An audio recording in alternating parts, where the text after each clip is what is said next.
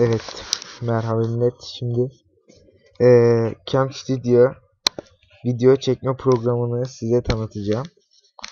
Bu program güzel bir program ama İngilizce bilenler daha iyi kullanabilir şimdilik. Ben sadece tanıtımımı yapayım.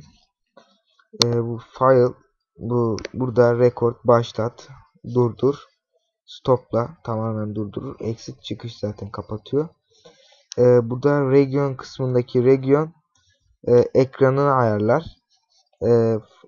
Phoenix region sadece belirli bir yer ayarlar. Window belirli bir pencereyi çeker. Yani şu alttaki belgelerime getirdiğim belgelerimi çeker. Yani bir pencereyi çeker. Full screen bütün ekranı çeker. Bu zaten tavsiye edilen. Her neyse burada Optimus kısmındaki bunlar pek anlamıyorum. Ama buradan ses ayarları Optimus ses ayarlarından burada neydi? Optimus mikrofon, buraya tıklıyorsunuz. Ondan sonra buradan açılan ekran normalde default input device, normalde bu indirdiğinizde direkt gözüküyor. Bunu tıklayarak mikrofon realtek ayarlıyorsunuz. Ondan sonra bu 44.1 KZ mono 8.1 bu tavsiye edilen sesinizin güzel çıkmasını sağlayan compression format, bunlara dokunmayın. Bunlara da dokunmayın. Bunlar bir şey değil. Bunun ne olduğunu hala daha çözmüş değilim. Ama ileriki zamanlarda geniş kapsamlı bir video çekim yaparsam gösteririm.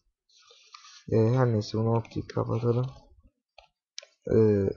Bu da bunun ne olduğunu bilmiyorum. Bilenler yoruma yazsın. Arkadaşlarına bilgi edinsinler. Video ayarları en önemli yer.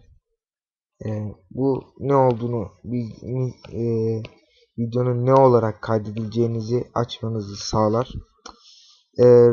Bunu Microsoft Video 1 olarak yapın daha iyi, yoksa Intel bunları da yapabilirsiniz ama ne oldukları biraz karmaşık. Ondan sonra quality hassaslık, bu dursun. Buna dokunmayın. Set Flame Severity, bunlara dokunmayın. Bu Max bu yani bu videonun hızlı akıp akmadığını galiba gösteren bir şey. Hiç deneme yapmadığım için sadece internet sitelerinden araştırdığım bilgiyle videoyu çekiyorum. Kusuruma bakmayın. Ondan sonra şöyle biraz sağ. Bu herhalde videonun hızını ayarlıyor. Her neyse bunu kapatalım. Tools. Bunun Anatonius. Bu neymiş? Bu bir şey değil. Bu galiba konuşma penceresi. Ondan sonra efektlerden ayarlar. Ne? Bu karmaşık bir şey var. Bunlar pek videonuzu çekmek için yani. Bunlara dokunmanıza gerek yok. Kurcalamanıza gerek yok. Yani bu kadar fazla bir özellikleri yok. Yardım kısmından İngilizce biliyorsanız daha kapsamlı bir araştırma yapabilirsiniz. Geldiği en önemli yerine. Şimdi buna basarak başlatıyorsunuz. Buna basarak pause alıyorsunuz, yani donduruyorsunuz. Donuyor. Buna basarak da tamamen videoyu kapatıyorsunuz, yani kesiyorsunuz videoyu. Eğer videoyu çektiniz, kapattınız, sonunda bir hata oldu. Tam kapatırken böyle bir sesler, bir şey oldu. Yani kapı çaldı falan. Beğenmediğiniz bir videoyu direkt kaydetmeden buna basarsanız siler. Ondan sonra eğer tamam videoyu kaydedeceğiz falan filan, başlattık, dur falan, kaydettik, durdurduk, kaydetme ekranı çıkıyor zaten. Masaüstü belgeleri falan istediğiniz yere kaydedersiniz. Kaydediyorsunuz ve kaydediyor, o kadar. Yani güzel bir program ama ben pek tavsiye etmem. Benim kullandığım program biraz daha iyi.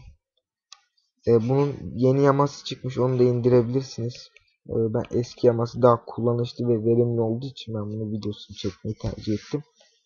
Neyse, şimdilik kapatıyoruz. Beni izlediğiniz için teşekkürler.